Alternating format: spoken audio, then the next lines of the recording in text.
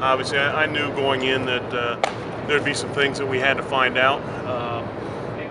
I think my frustration is that the things I thought we had to find out were going to be offensively and defensively, and those some areas I thought we did a very good job and made some progress and found some positive things.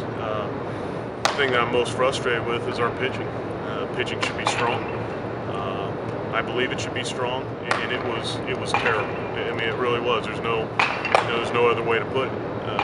We didn't perform well there. We elevated too many pitches. Crucial situations. I thought we had some guys that gave in. That's an area that we need to clean up, and we need to clean it up here shortly. I learned that talking the talk is a lot easier than walking the walk.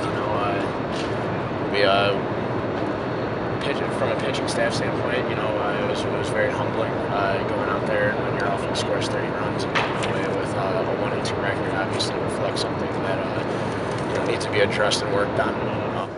But the thing that this group has to understand is you can't talk about it.